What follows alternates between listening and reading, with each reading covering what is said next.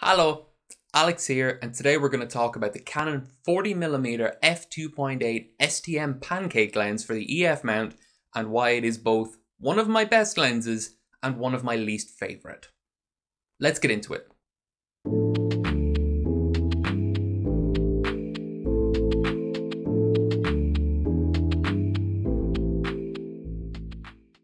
We're going to break this review down into 5 sections: lens characteristics, pros, cons, a conclusion, and then a sample gallery at the end, though I will put some images throughout.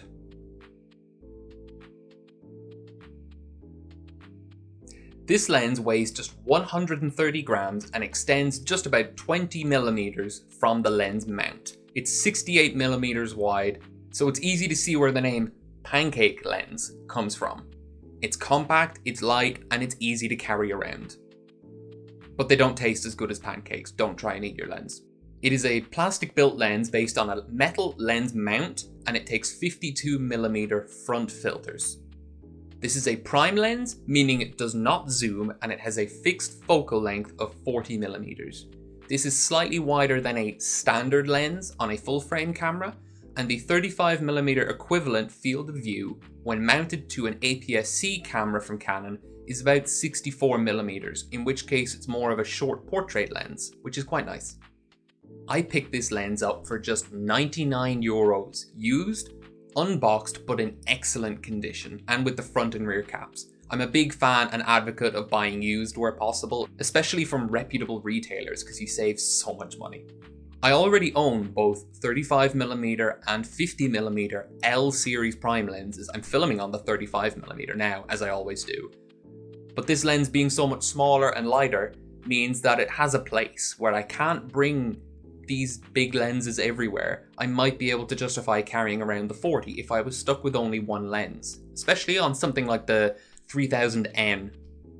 Yeah, the EOS 3000N. It's tiny and it pairs well with that camera for that reason. Okay, that's a film camera, but the point stands, you have compact DSLRs as well. The maximum aperture of this lens is f2.8, which lets in plenty of light.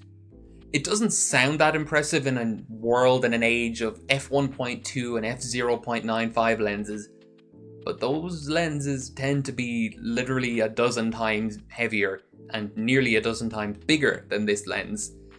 And if you consider just their weight, I mean, take the Sony 50mm G Master f1.2 lens that recently came out.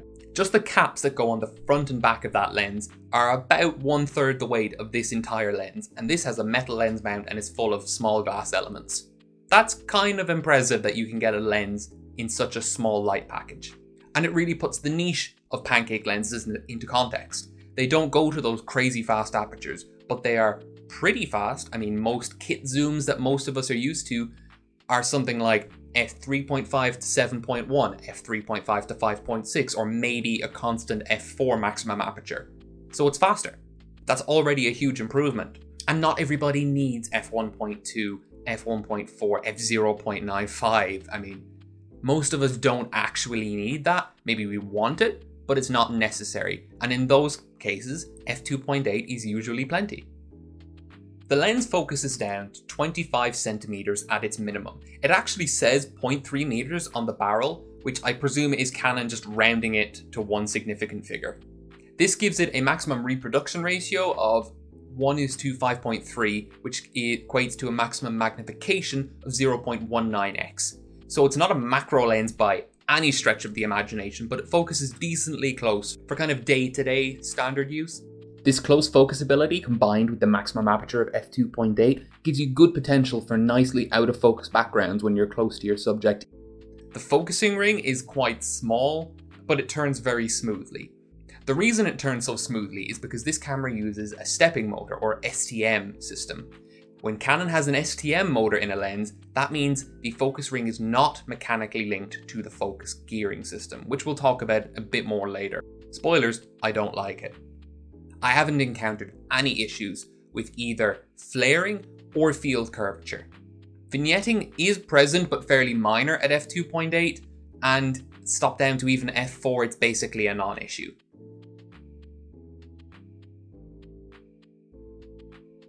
Obviously, It's small and it's light. That makes it easy to justify carrying around as a just-in-case kind of lens.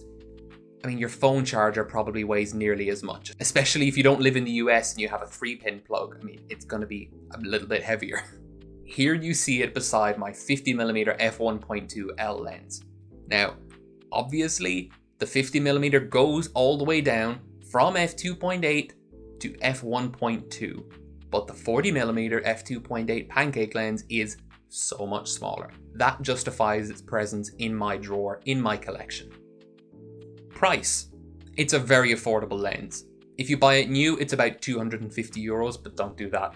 Buy it used, you can get it for easily 120, 140 euros-ish, or your local equivalent. And as I said, with a bit of hunting around, I got mine for 99, which is an absolute bargain, especially in the world of photography. Lenses aren't cheap, they're precision optical instruments, and buying used is a good way to save a lot of money.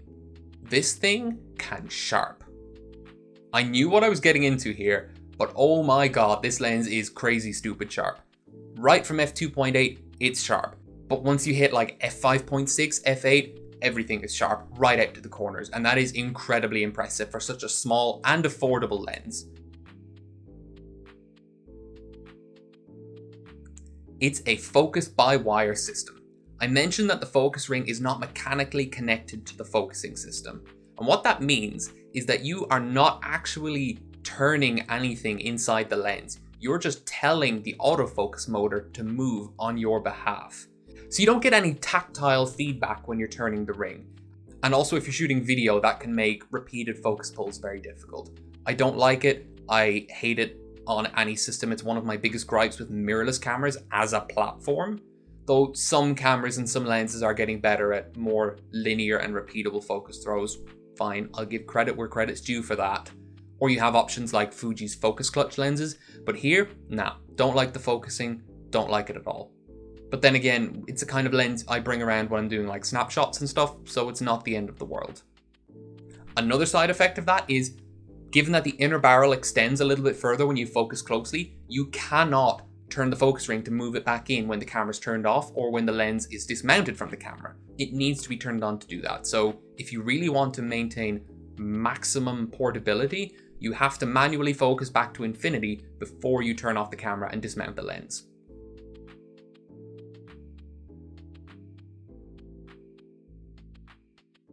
Subjectively, 40mm is a pretty boring focal length. I don't like it. I think it feels more like a little bit wider than a 50 than it feels a little bit tighter than a 35. I like both 50 and 35, but 40, nah, it's not for me. But for all of the other good reasons about this lens, I'm willing to put up with that and just honestly crop in a little bit to about a 50mm equivalent field of view. I'll take that hidden resolution for that massive boost in portability and sharpness, to be frank. I mean, this lens is sharper at f2.8 than the 50 f1.2. Lastly, this lens, along with a number of other EF lenses, have been discontinued in recent weeks, like more than 20 at this point. So it's going to be harder to find working copies as time goes on. And if your lens breaks, it's either going to be harder to repair through Canon or a third party, or if you're into doing this kind of thing yourself and it is a fairly minor issue, there are going to be fewer working lenses that you can actually scavenge parts from. Not a big thing, but this just happened, so I think it's worth mentioning.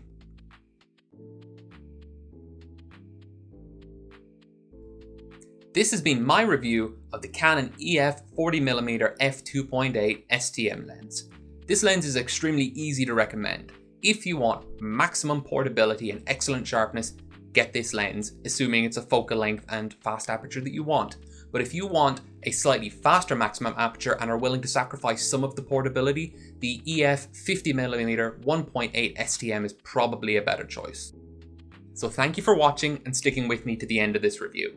I'd appreciate any support you can give the channel, whether that's by subscribing or by donating to my Patreon, where the tiers start at just €1 per month.